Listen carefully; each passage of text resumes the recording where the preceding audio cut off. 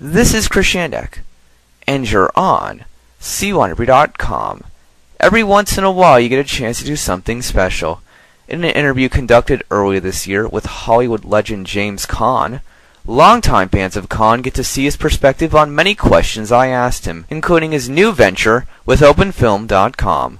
So without further ado, here is 25 minutes with an acting legend on many topics that range from The Godfather to Marlon Brando to Barbra Streisand, favorite roles, his views on society today, and many other topics. Our Czech man was also kind enough to join us for this interview. Chris Yandek here with you, joining me today. He is now part of a film organization that is helping new people bring new technology to the film industry. Acting legend James Caan, thank you so much for joining me. Before we talk about open film, I want to ask you first off, what's going on in your life? What's new in the world of James Caan? What's new in the world of James Caan? Sure. Yeah, absolutely. Well, my back hurts. My ankle, my shoulders. I've had 12 operations. I get up in sections now.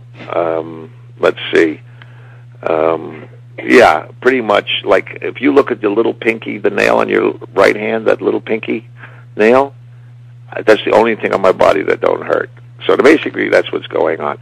On a serious note, though, I finished a picture in New York called Henry's Crime. I just got home, I guess, the beginning of February.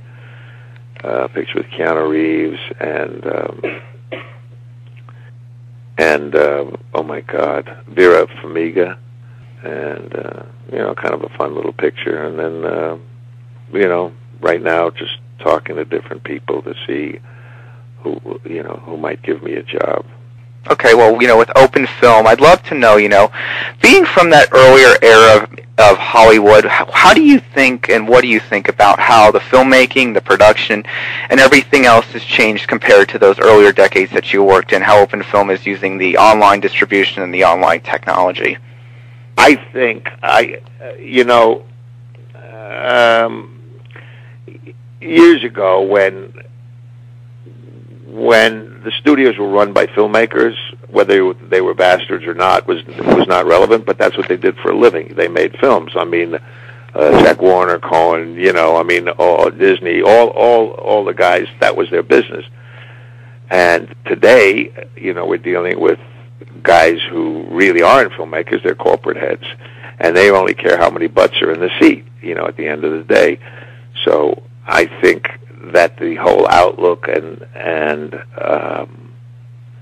quality of films are all and all the plots and all this CGI stuff and the digital is all aimed at an audience that is at least 20 years younger by far than they were 20 years ago. Everything is sort of aimed from to the 14 to the 21 or 23-year-old. Whereas I believe in the late 70s or through the 70s, I think that the scope of all the pictures were just more character driven, more story driven, and like my parents, for example, used to go to the movies. It was a hobby. They'd go Tuesdays and Saturdays or whatever, and then go to Chinese food or whatever. It was just a hobby, which a lot of the baby boomers, did as well. And today they don't do that. I mean, today they go to a movie. They don't go to the movies. Because the movies, all the movies were, pretty good. I think the talent in general was, on a whole, a little richer. Actors, directors, producers, and certainly writers. Today, anymore, a writer who's in his 50s doesn't get to work because he's 50. And I found that out when I was talking to a couple of these guys who write for television. They tell me they're writing under pseudonyms. I go, what are you talking about? They said, well, if you're not 30, they don't even read your stuff because they don't think you connect with, the people who are viewing these shows. So I said, well, so you're telling me like a guy like Bill Goldman, who, whatever he is, 80-something, isn't better than some 25-year-old guy who just graduated, college? It's just insane. Yeah. And the same goes with the directors. So this is sort of a long-winded thing, but it's basically, it's a great first question because I tried to start something a while ago called Boomer Films, and I'm not much of a producer. I like to stay in my trailer, say my lines, go back to my trailer. Because I realized that the baby boomer market is the largest market out there.